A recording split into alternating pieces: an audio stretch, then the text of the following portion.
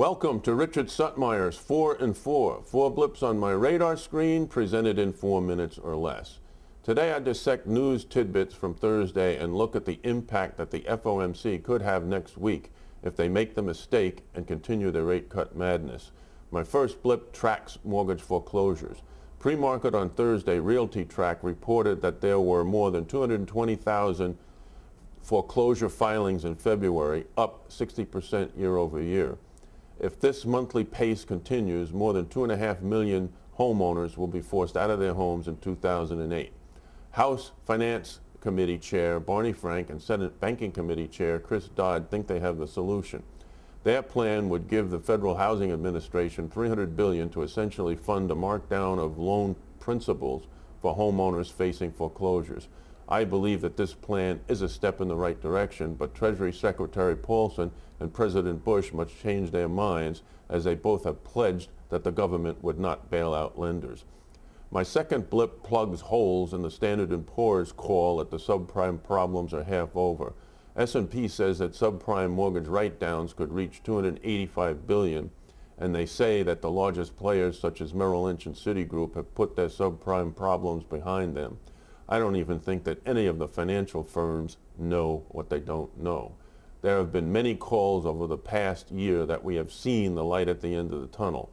I say the new light is the next oncoming freight train. Subprime continues to be the tip of the iceberg.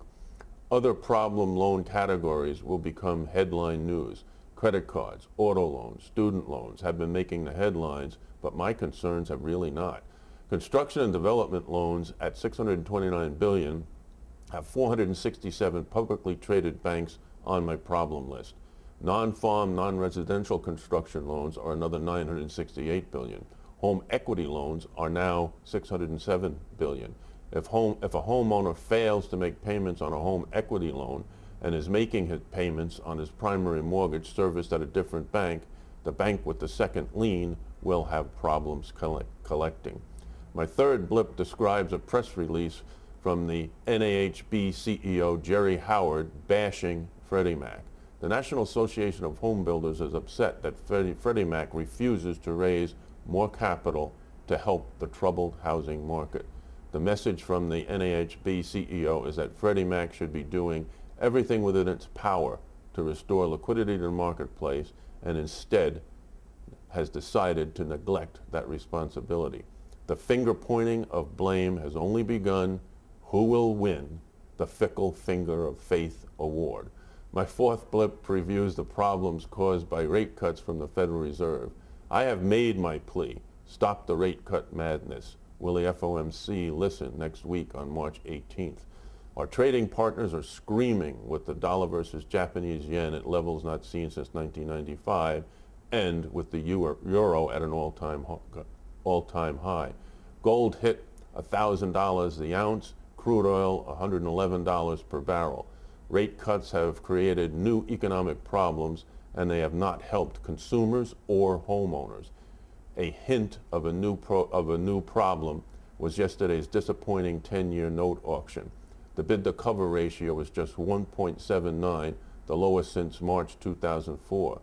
The cover ratio tends to be closer to 2.5.